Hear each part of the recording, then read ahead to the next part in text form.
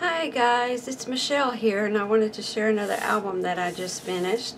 I used the G45 Portrait of a Lady, which I know it's been out for a little while, and I saw it in my stash and decided it was time to make something with it. It's a big album. It's 8.5 by 11 on the cover, and the pages are 8 by 10.5. So I use the 12 by 12 the portrait of a lady, sorry, the 12 by 12 patterns, and then the 8 by 8 pad all in here. I have very little scraps left over, so I used quite a bit. On the front cover, of course, I used the paper from the collection, and then I had this sticker that I picked up from Michael's. It's a recollection sticker. Then I put some pretty feathers around the edge, going by the feather that's in her hat, and then a pretty flower that I thought went with it. I don't have a clasp on the album. It closes or and is open or closes good on its own. Alright, I do not have a lot of embellishments on this one. There's a lot of fold outs, and the few embellishments I have are either the chipboard pieces or some metal embellishments. And we'll go through starting with the inside cover page. And I have another one of the stickers in the oval shape. It came two squares, two different packs. One was 2 squares and one was 2 ovals. So I have the oval here, a little chipboard piece, and then Tim Holtz resin rose on there. This one has a magnet closure and it flips down, and I have one of the cut aparts here. Then it is held down with a magnet and it flips up, and here is one of the metal pieces. I'd actually picked out, come here, I'd actually picked out the die cut. I used the Spellbinders die, and then I came across these little metal filigrees that I had, and I left them all open on one edge so you could stick a photo underneath. So it worked out perfectly that it was the exact shape of the die that I had chosen. On here we have a little magnet with the swing tab, and then it opens on both sides. Then I have a little swing tab here, and then this folds up also for more room for photos.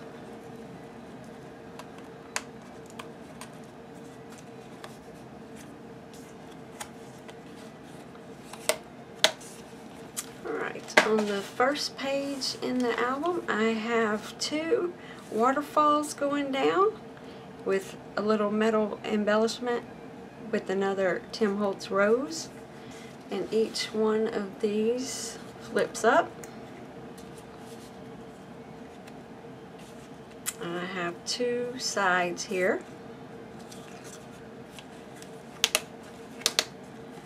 Then these fold out. You have room for photos here and room for photos here, and lots of places for pictures there.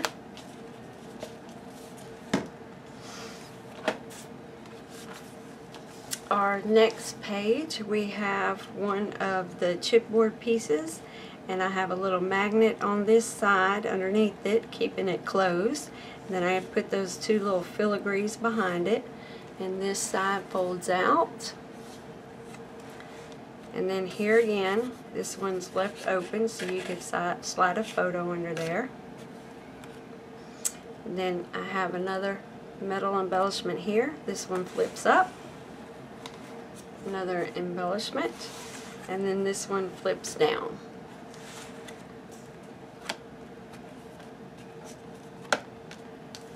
Alright, on our next page we have a flip, whoops, that wasn't supposed to come out. We have a flip out to the left, and then the swing tab. And then this piece over here, I have two smaller pieces. We have a magnet that holds this one in place, and then this one flips up, and then this one flips down for some smaller photos. And then this page flips over for room photos here, and then large photos here.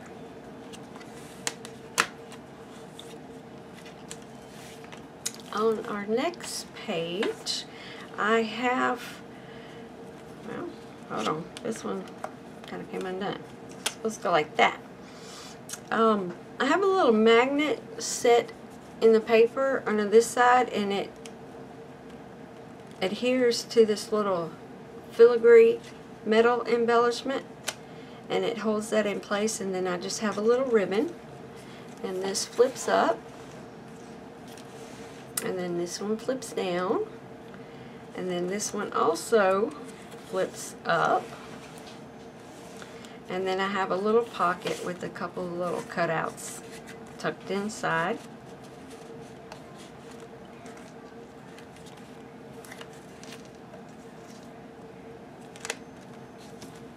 On this side here, I have another metal embellishment, and I put one of the chipboard pieces on top of it, and it has a magnetic closure, and it flips to the sides.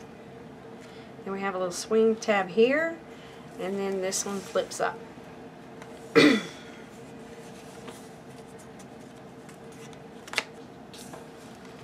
Alright, on our next page, we have a chipboard piece here, and that folds over to the left, and then this page folds out, and then also this page folds out. Lots of room for your pictures. Alright, our next page, we have more of the little filigree metal embellishments. You can tuck pictures under either one of them. And we have a little swing tab here with the chipboard piece. And then I have another chipboard piece here, and it folds over with a little pocket that has a couple of the cut aparts. And then also pages here, and it looks like one of my little things. Oh, he goes right there. I'll have to glue that one back in. Alright, on this page we have a little pocket that's holding a couple of the small cut aparts. I think this is from the 8x8 page. Then we have a swing tab here, and then this folds up. I have another little metal piece there.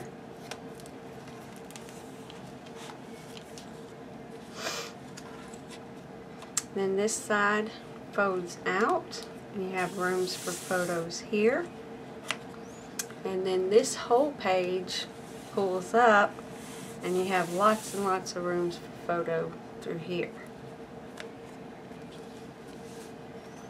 Alright, on our next page, on this little ones, I left the corners of them open and tucked in a couple of little cut aparts from the 8x8 collection. I have another one of the chipboard pieces with a magnet underneath to hold that down. So this flips out, and then this flips out, and then this flips to the right. Then I have one more that flips up.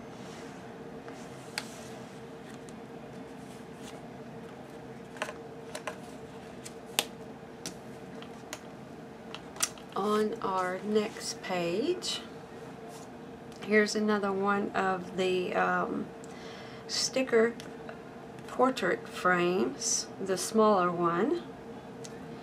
Then this folds down, a little filigree to tuck a picture under. Then I have another one that folds down, and then you have this whole page for photos. Alright, our next two pages, I know I have a lot of large pages, but I did leave these completely. Let me move this so y'all can see. The only thing I added was 2 of the cut aparts I put in the center here and left the edges open to where you can tuck photos behind here, or you could glue them down, whichever you wish. And our next page, our second to last page, we have a little chipboard piece. This flips up, and actually the whole thing comes out. This is a pocket here, and then you have room for photos. This one is just a little embellishment. Let's see. It flips up, and then you have room for photo here.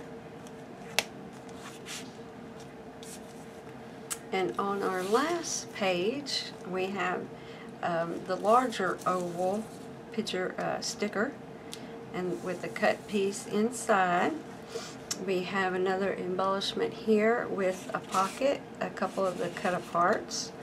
Then this pocket page folds up,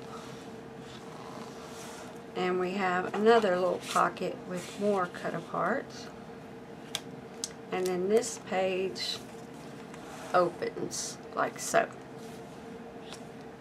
And then of course the back and the edges I also left plain. So that is my Portrait of a Lady album. I hope that y'all enjoyed it.